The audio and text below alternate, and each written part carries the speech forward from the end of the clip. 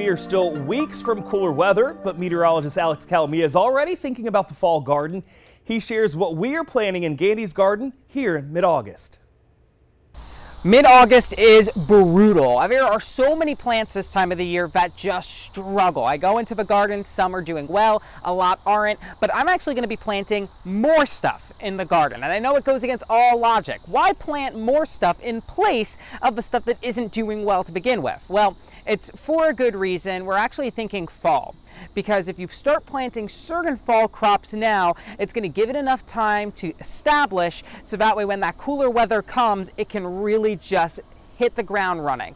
And we're also going to plant some more summer stuff too, because we've got a lot more warmth left. On average, the first night below 60 degrees in the South Carolina Midlands is actually September 8th, and in just 8 weeks from now, our average high temperature will drop 10 degrees down to 80. The first freeze typically happens in November, so summer crops that are planted in August still have 3 months to grow, and fall crops planted now will start feeling those cooler temperatures soon. With all of the rain that we've gotten so far this summer, I really think it's going to be difficult for us to get extreme heat. So I have a good feeling that if I start planting things like lettuce and cauliflower now, they'll actually do pretty well once September, October comes around and we get those cooler days. But then we also have things like sunflowers that only take 2 months to really reach their prime. And it's a tough choice, I know, but there's only so much room in the garden, and I decided the watermelon, it's time for it to go because it's not doing so well. And also the squash is getting so overgrown, so I'm gonna cut a couple of those vines and just push them away.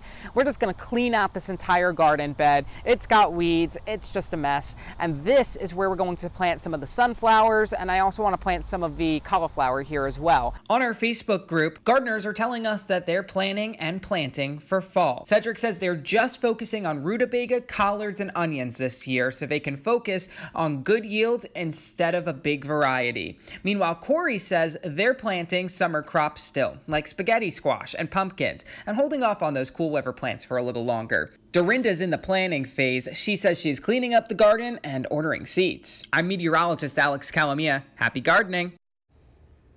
All right, thank you for that update, Alex. The watermelons are out, but can't wait for the cauliflower this fall. All right, we got to check in with Alex right now. So you said around September, October maybe, the cauliflower will be able to get some of that? Well, not quite. It will be starting to grow at that point though, assuming that we don't get extreme heat. Now, could we see extreme heat to come? Well, so far, 98 degrees was the highest we've been. It hasn't been an extremely hot summer, but 100-degree heat has happened in September 10 times. Now, the good news is all of those 10 times we did hit 100 earlier on in the year, so it had already been a hot year.